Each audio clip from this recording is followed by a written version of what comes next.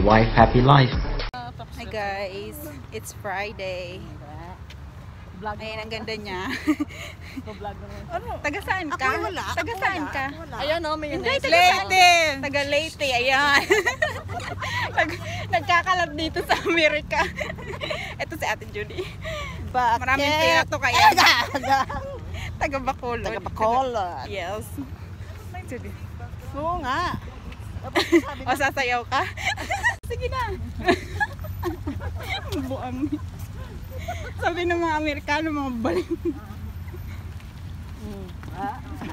Tuwan-tuwa kasi Friday.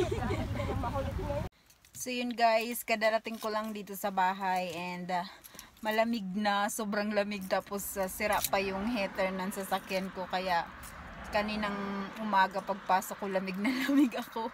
Pero sabi ni Calboy, papaayos niya daw to kasi nga I can't stand with the cold weather.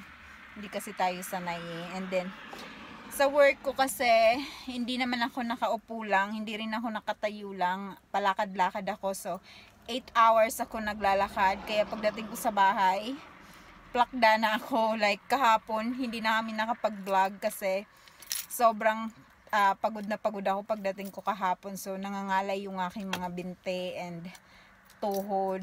So now I'm okay. It's Friday, so I'm waiting for Calbo. He's still mowing. Tingnan nyo guys yung aking pimples. Ang dami.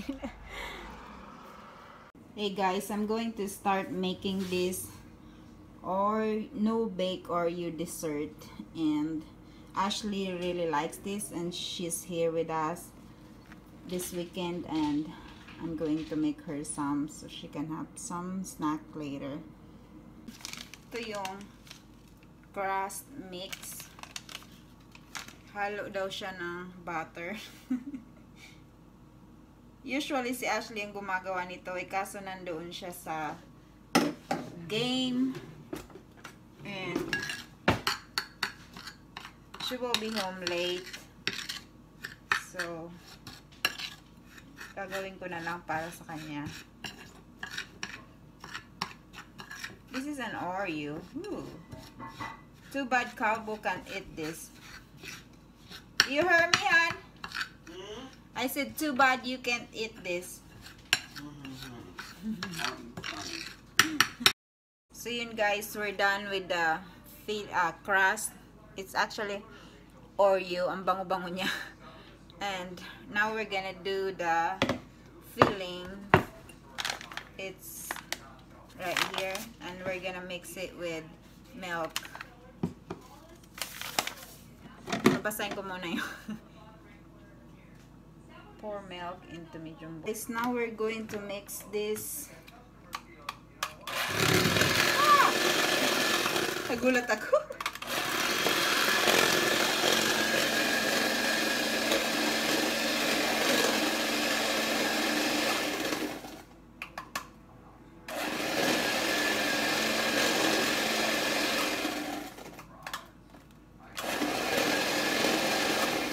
Sarap niya. Tinutokso ko si Calbo. Hindi kasi siya makakain nito kasi maraming carbs. And then we're just gonna put some Oreo. Ihalo natin ng konti.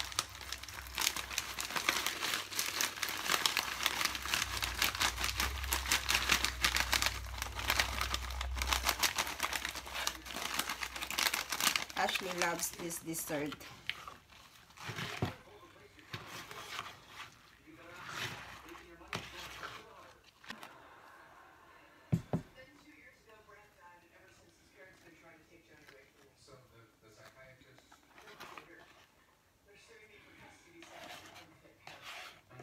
Ew.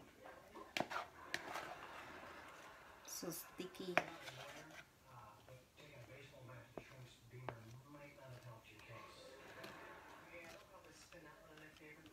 We're just gonna sprinkle this or the rest of the Oreo crumbles, and then yan, meron ka ng dessert.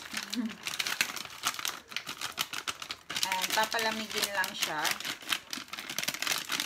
kasi this is best to serve when it's cold.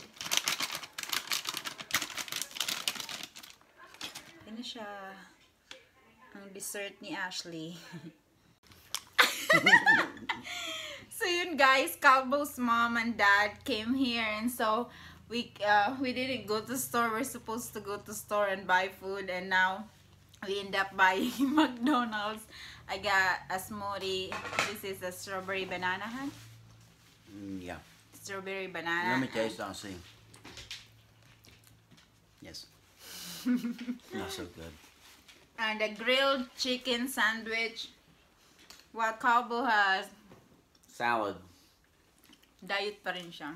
Can I have some You ain't getting none of mine. You got a big chicken sandwich over there. Ay, mamigay ni Calbo. Gutom na gutom siya. Guys, I'm watching. Do you guys watch the ASMR videos on YouTube?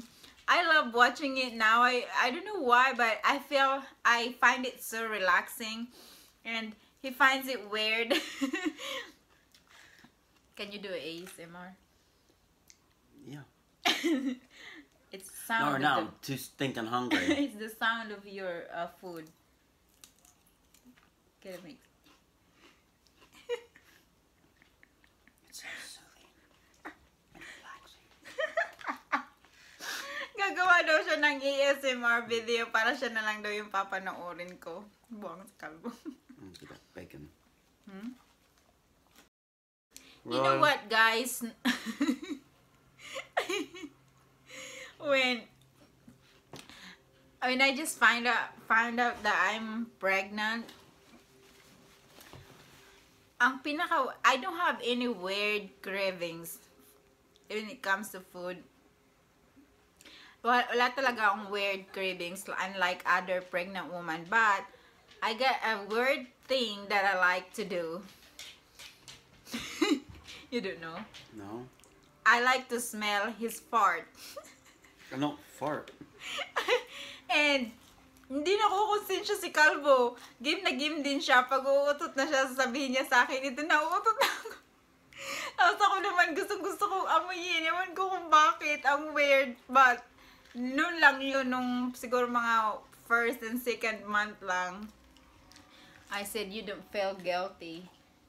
You let me smell your fart. Also, Well, you were that's like, your fault. I'm farting. Come here. I don't say that. You do too. Nahihiya ka lang eh. You're just shy. Here's your chickens. Get off of my chicken.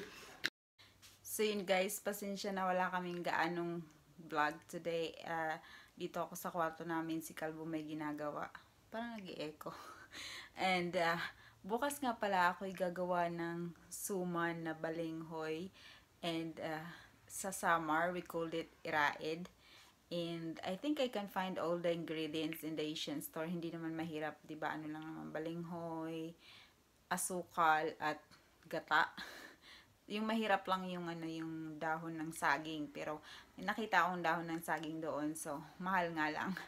Hindi lang ako sure kung magiging pareho yung lasa niya nung ginagawa ng nanay ko, kasi yung nanay ko masarap magluto ng iraid or suman na balinghoy. So I will try my best, but I will have Calbo try it, and lalagyan ko siya ng parang palaman.